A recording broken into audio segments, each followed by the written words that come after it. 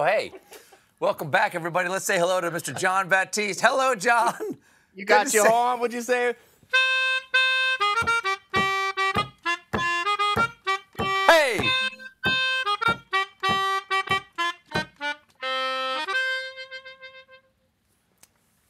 John Baptiste, everybody. Thank you, John. Yeah, baby. You know, I spent a lot of time tanning the finest leather from the most topical cattle. Meticulously dip dyeing in a solution of the day's biggest stories, then hand cutting and stitching it into the must-have Louis Vuitton handbag that is my monologue. But once in a while, I scour my backyard for a damp stick, tie a blood-stained bandana I got from a biker named Barracuda to it, filled with trinkets, can of beans, and what might be a human thumb to create the foul hobo bindle of news that is my segment. Quarantinewhile. Q-While. The Navy's new USS Ford is having some problems.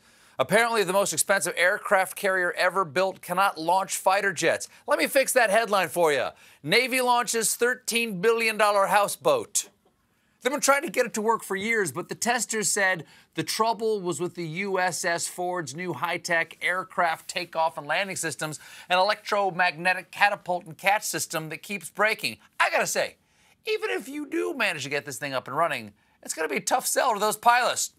Alpha 6 Tango, you have permission to land your 50,000-pound jet on the electromagnetic plane catcher thingy that snaps every so often, but it's all good now. Come on in at angle 0, and he ejected. Okay, thank you. I don't know why they're talking to their hands. Quarantinewhile. Philips has a new smart toothbrush that adapts as you brush. The Philips Sonicare 9900 Prestige with Sense IQ uses artificial intelligence to detect how much pressure you're exerting and then will adjust the intensity automatically. And it works with the Philips Sonicare app to give you real-time guidance on pressure, motion, position, duration, and frequency.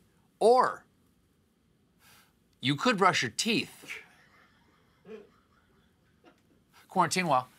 Mercedes-Benz announced that it will introduce an electric sedan with a mammoth pillar-to-pillar 56-inch touchscreen, which Mercedes calls the hyperscreen, because the term Collision Generator 9000 was already taken.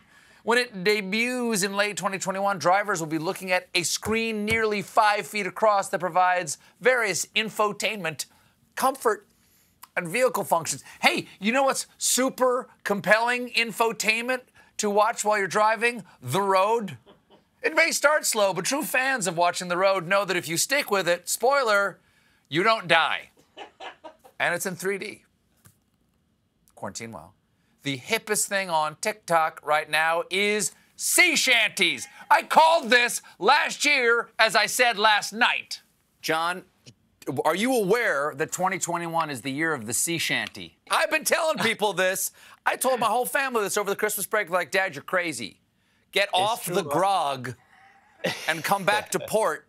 No one is going to listen to sea shanties, and now they're blowing up online. Now, before I go on with this vital story, parents, a warning. Sea shanties are a gateway to much more dangerous online maritime-influenced behavior, like wearing cable-knit sweaters and carving scrimshaw penis pics.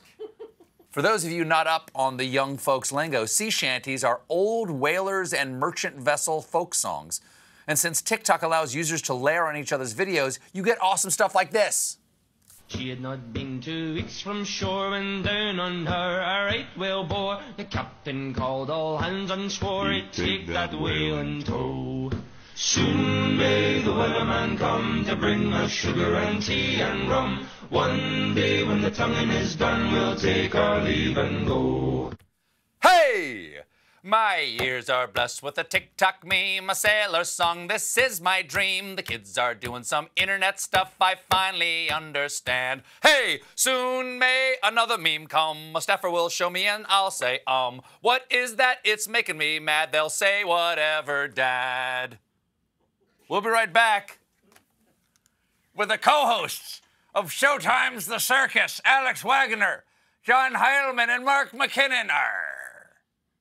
Soon may the wellermen come to bring us sugar and tea and rum.